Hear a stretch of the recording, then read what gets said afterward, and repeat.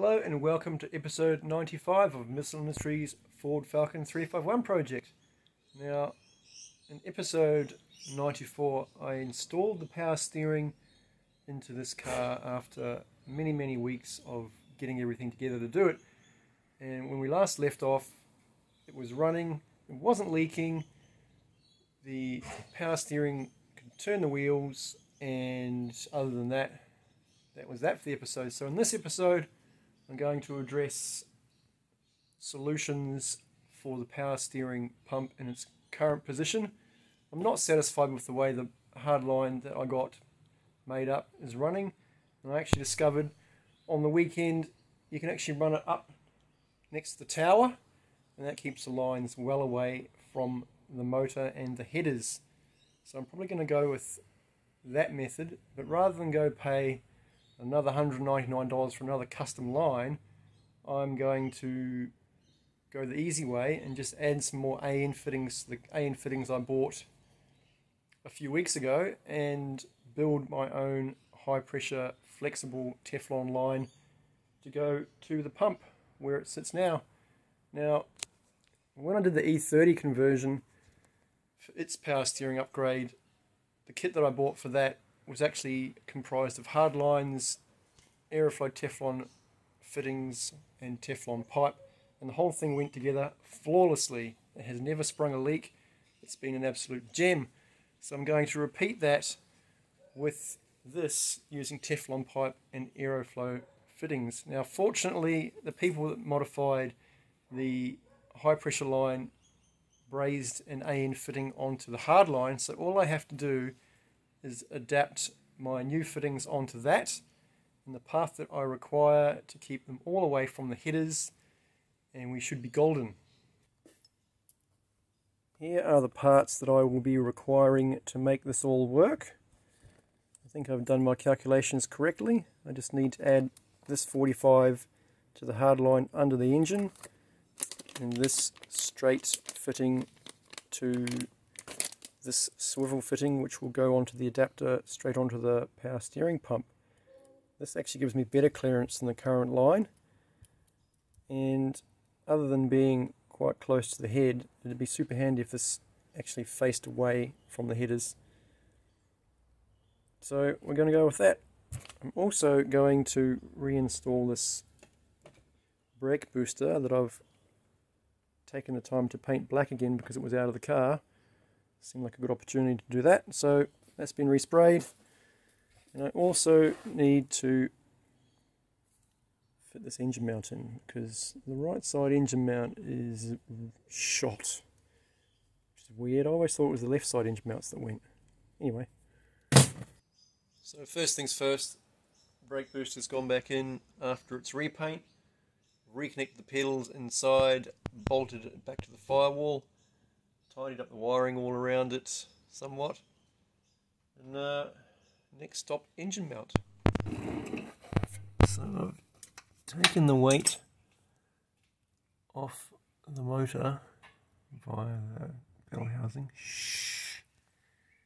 and I've loosened off the engine mount bolts. I'm not sure how far I need to jack that up to get it all to pull out, but those engine mount bolts are 5/8, and all I'm going to do is take those two out. I already have the through bolt for the engine mount removed, so this, fingers crossed, should be pretty straightforward.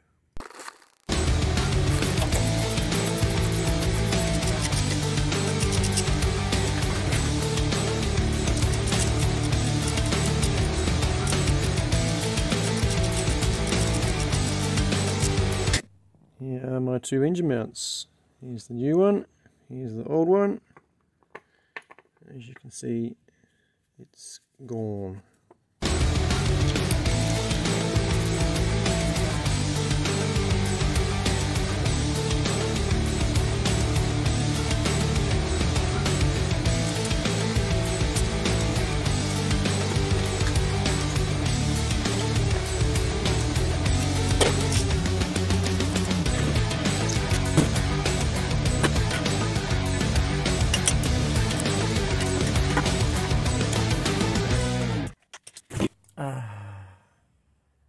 Task number 2 complete. Right, brake booster and engine mount are done. It's time to do the messy part of this job, and that's to make up my new high pressure line with the lines running up over the shock tower instead of down under the headers. But before I do that, I need to put a drip tray under the car because this is going to get very messy. This is one of the older fittings, so from what I can gather it's a different size hex.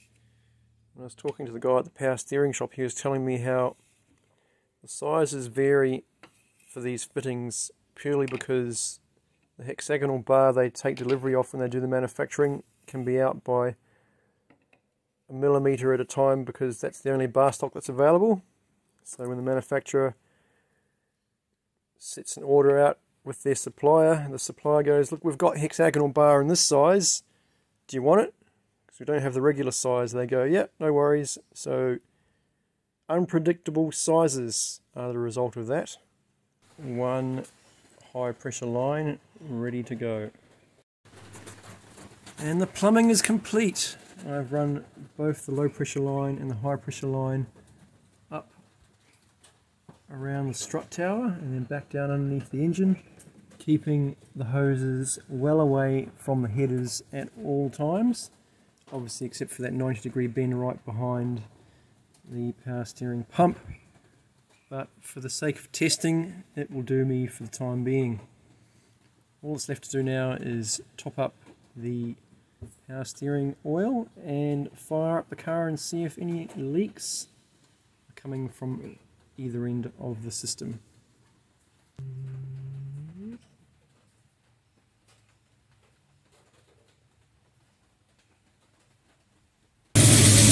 Seems to be working okay.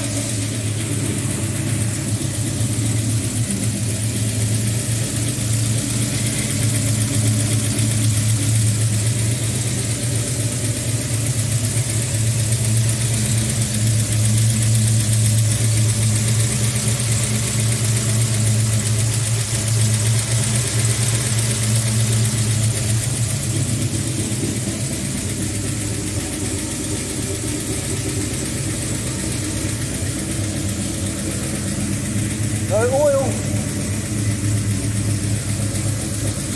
Summary for episode 95, loose ends. So the booster's back in, engine mount's replaced.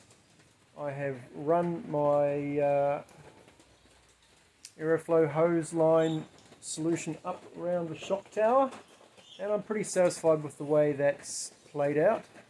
So chances are I'm probably going to take it for a drive, but not while it's raining. So that's a wrap for the episode. Oh, no oil leaking out anywhere that I can tell so far. Let's just check again. Nope, still good. Still good.